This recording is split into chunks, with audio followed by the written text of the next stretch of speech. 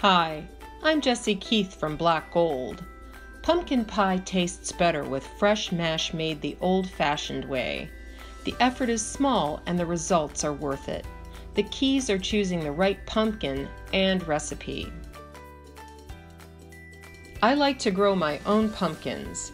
Here are 4 with extra rich, sweet flavor: Cinnamon Girl, Long Island Cheese, Small Sugar, and Winter Luxury.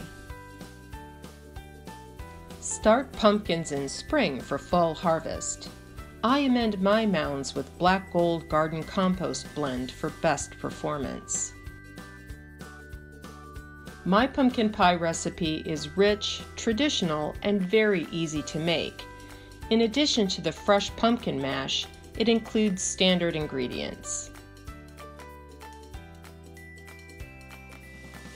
Materials needed to make the pie include a deep dish pie pan, a large metal spoon, a large deep-lidded pan, a rubber spatula, blender, knife, parchment paper, pie weight beads, measuring cups, and measuring spoons.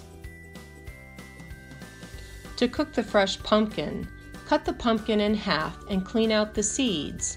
If you have a larger pumpkin, just cook enough to make 2 cups worth of pie mash. Place each pumpkin half down in a pan filled with 3 inches of water.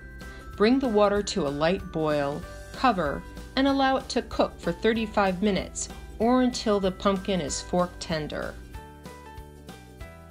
Cool and scrape the pumpkin from the shells. Set aside 2 cups. Preheat the oven to 350 degrees Fahrenheit. Place the pre-made pie crust in a pan, prick holes across the bottom with a fork, and crimp the edges. Cover it with parchment paper and fill it with pie weight beads and bake for 10 to 15 minutes. Remove the beads in parchment. Set aside. Place the cooled pumpkin, sugar, salt, spices, eggs, and cream into a blender and mix at a medium-high setting until light and smooth for about 4 minutes.